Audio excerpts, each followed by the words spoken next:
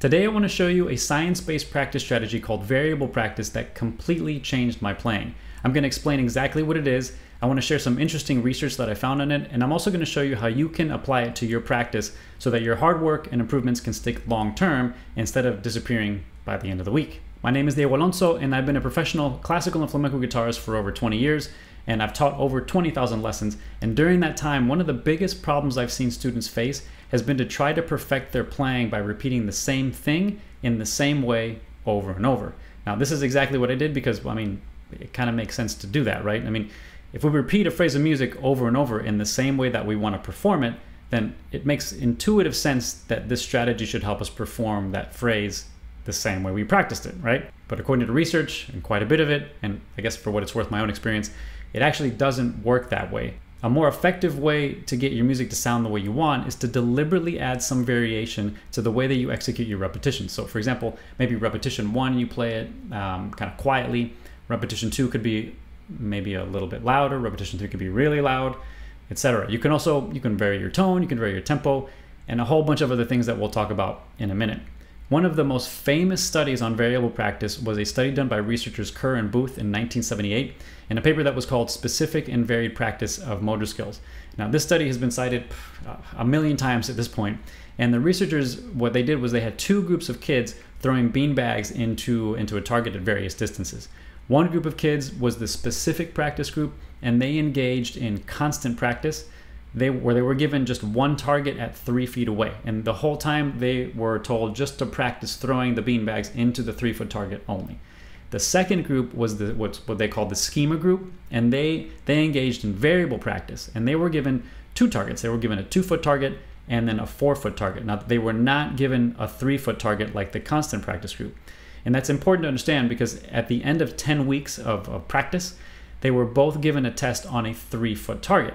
Now, as I'm sure you can probably guess from the title of this video and what I'm talking about, the kids in the variable practice, the ones who just had the 2-foot and 4-foot target, they did better on precision than the kids who were given the 3-foot target, which is pretty amazing. So why does this work? Well, first of all, there are some important nuances to variable practice, which I'll talk about later, but for now, let's look at a couple of possible reasons for this result. One reason that variable practice works well could be because when we use variable practice, we're using more of an external focus of attention, like focusing on the target or the goal, rather than an internal focus of attention, like how our fingers are moving or how the arm is moving, etc., things like that. And research has consistently shown that having an external focus or focusing on the goal enhances our motor skill learning better and faster than having an internal focus of attention. So that's one reason. Another reason could be that varying the way we work on a skill also obligates us to increase our attention in general. And of course, there's a mountain of research out there showing that increased attention improves the learning process. So the more concentrated we are, the more focused we are on a particular task, then generally speaking, the faster we're going to learn it, and then the better we're going to be able to retain that information long term. Now, a third reason could be that the variations themselves give our brains a more robust or more complete representation of the skill that we're developing, which seems to help us lock it into long-term memory even more. The way I think about that last one is kind of like if you learn a language and you learn the vowels of a language. Like for example, if you're learning English, the sound A has that sound A, but if you think of the sound A from the word and, it's a, right? And if you think of the letter A in the word all, it's aw, right? So there are 3 sounds, but understanding those variations gives us a better understanding not only of the letter A and its possible sounds, but of the language in its entirety whenever the letter A is used. So it seems to make quite a bit of sense to me. If you've ever felt like no matter how much you repeat something, it just doesn't stick, one possible reason could be that you may be using too much constant practice and not enough variable practice. Now, the general consensus in the research is that even though constant practice can give us immediate results, I'm sure you've seen it, if you practice something, you can get better right away in the practice room. It does seem like our brains just really aren't very good at holding on to that constant practice skill for very long, which means that if we decide to just use constant practice exclusively, we would really need to practice the same phrase the same way all the time just to try to curb our rate of forgetting. And then, well, if we miss a couple practice sessions or Maybe if something about how we perform changes, then that constant practice skill might not hold very well. And if we're going to play music for anybody, or even for our own enjoyment, we definitely want those skills to hold long term. And I think more importantly, we want to be able to execute those correctly on the first try, because in performance, that's all we get.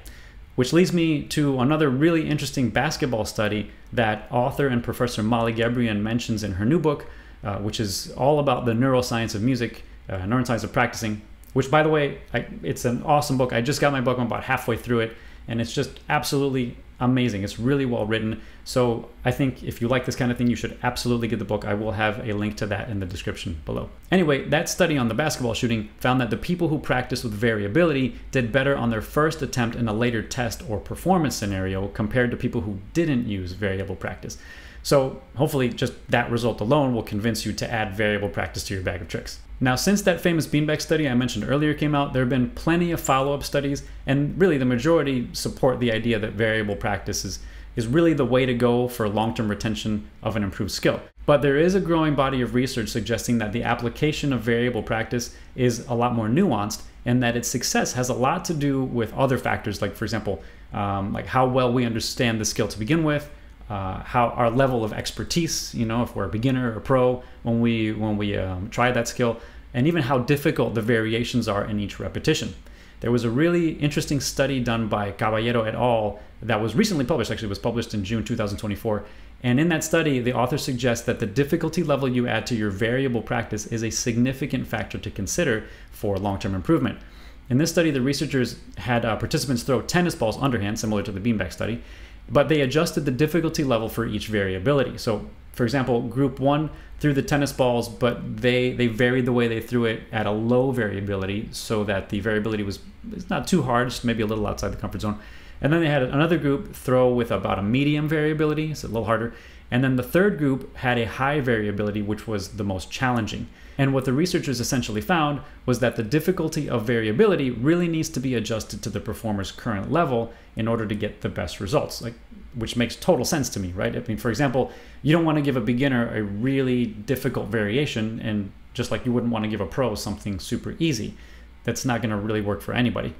My takeaway from all of this is that whenever we vary a repetition, the difficulties of the next repetitions should really just be slightly outside of your comfort zone. Too little is no improvement, and too much is also no improvement. In fact, if it's too difficult, you may even get worse because you're going to make too many errors. Now, there are a few really important things that I found in the research on variable practice that I think we need to be very careful about. So to begin with, before we even start to use variable practice, we first need to use constant practice when we're initially learning a new skill. And we need to do that so that we can get the new skill to a stable sort of baseline level where we can perform that skill slowly and correctly. And depending on your level, that could be, maybe just a handful of repetitions, or if you're a total beginner or you're early on in your practice, that could be maybe a handful of practice sessions. It doesn't matter. The point is, you need to do a small number, whatever that is relative to your level, a small number of constant practice repetitions in order to get to your baseline. And then once you reach the baseline, then you can start incorporating variable practice to help improve and retain your skill long term. Another thing to consider is that when we start using variable practice, we are inevitably going to start making mistakes, which means that we then need to go back to constant practice to correct the mistakes. And then once corrected at what I think is an acceptable success rate, then we can add variable practice back into our strategies again. And then we keep doing that sort of toggling back and forth until we reach our desired goal long term. The bottom line is that variable practice it's not going to work on its own. We need to also make sure that we're using other strategic practice methods along the way. The last important thing to consider is that when we use variable practice, the variations should really be related to the skill that we're working on as much as possible, right? So if we're working on a musical phrase where we have a bunch of 16th notes and the phrase calls for 200 beats per minute, quarter note 200 beats per minute, then we want to vary our tempo a little bit and our rhythm a little bit, but not too much. Like, for example, we don't want to start playing all the 16th notes as if they were half notes. It's going to be way too slow, and that's probably not going to be very helpful to us. Some other things that we can vary in that same example are your tone or your dynamics at the similar tempo, 200 beats per minute, because, you probably want to do that anyway for a much more interesting musical expression of the phrase. Okay, so let's apply these principles, at least in a quick example, to some playing, right? I'm gonna play a quick little excerpt from a bulería. This is a flamenco style, for those of you who are not familiar with it. It's a flamenco style called bulería, and the piece is a piece by Moraito, and it's called Comparito Gabriel. In this example, I've already done a lot of constant practice in order to learn the phrase, and what I want to show you is how to apply variable practice to try to add a little bit of challenge once the phrase feels a little bit comfortable. I'm going to show you some examples using dynamic variability, so that's changes in volume, tone variability, so I'm going to change my, in this case, just my right hand position to produce brighter or darker tones on the guitar, and then I'm going to change my tempo. So the phrase is relatively simple. It's about maybe an early intermediate-ish piece, and it goes like this.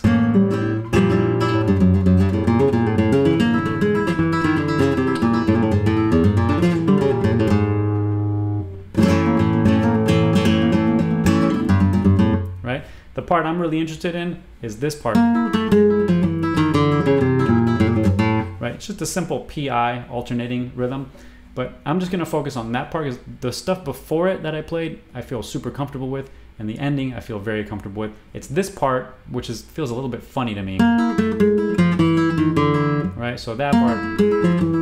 So first I'm going to use constant practice. Right, I'm going to repeat that. Made a mistake. Slow down.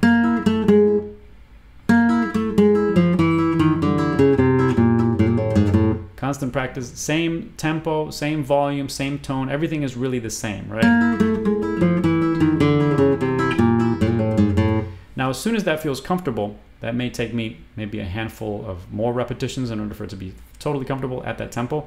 Let me do a couple more just to see if we can get that to happen. Feels better. Much better. So now let's add a little bit of variability in terms of dynamics, right? Now this could potentially cause errors. So let's try it. I'm going to start quiet and I'm going to end loudly. So I'm going to do a crescendo. So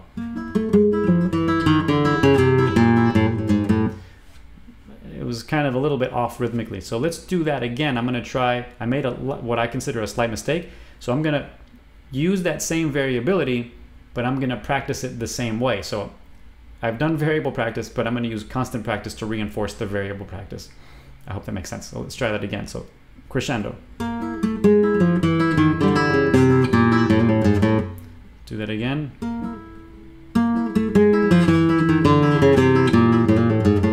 One more time.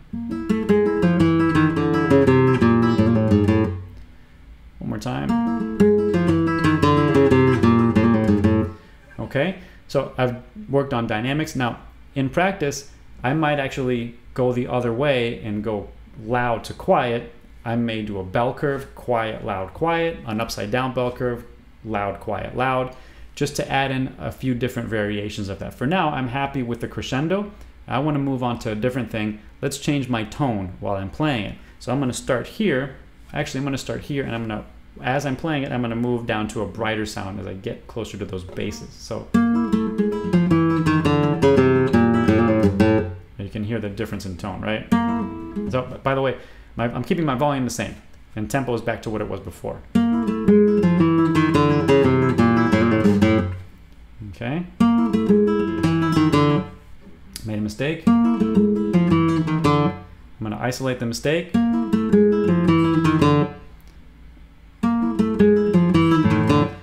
right, same thing.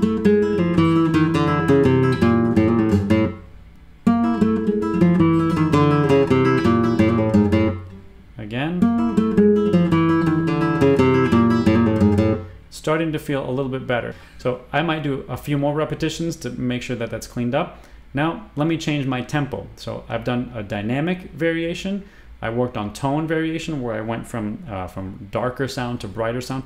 So the last variability is going to be tempo variability. Now here I'm going to abandon the dynamic variability, and I'm going to abandon the tone variability, and I'm just going to focus on tempo. So I'm going to keep my hand where it is. I'm really not going to try to change my volume, even though I might do that naturally at this point, but my goal isn't to do that. My goal is just to change my tempo. So initial tempo. Let's try a little faster. That didn't go so well, so I'm going to try to fix that at that same new tempo. Right, the reason it didn't go well is because I have a little tension in my hand. That's better. That's good too. Let me try to slow it down a little bit more. Made a mistake. Mistake again. So when I make two mistakes, I like to slow down quite a bit.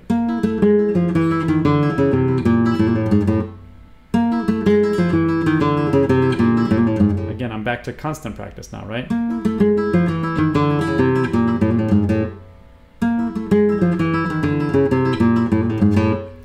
Right? Let me see if I can increase the tempo. That's starting to feel better again.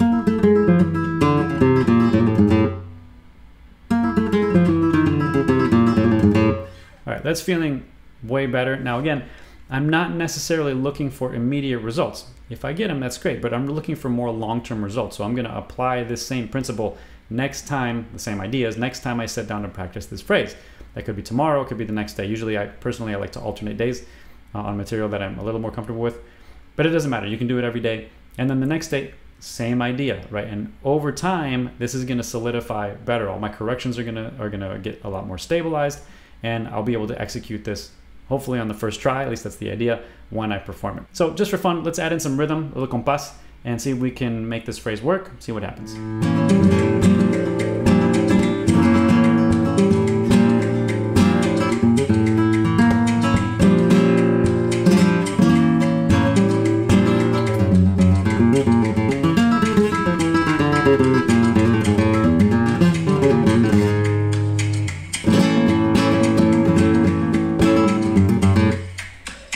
Not bad. I still have a lot of work to do on that, but it's feeling a little bit better. So next time I practice, I'll go through the same methods. I might end with the same compás thing and so forth and so on, right? I might even use this compás, this rhythm as my metronome and adjust the speeds. That could be my metronome instead of having a click. I could use this. It doesn't matter. The idea is, again, I'm varying my tempo, my tone, and my dynamics for this.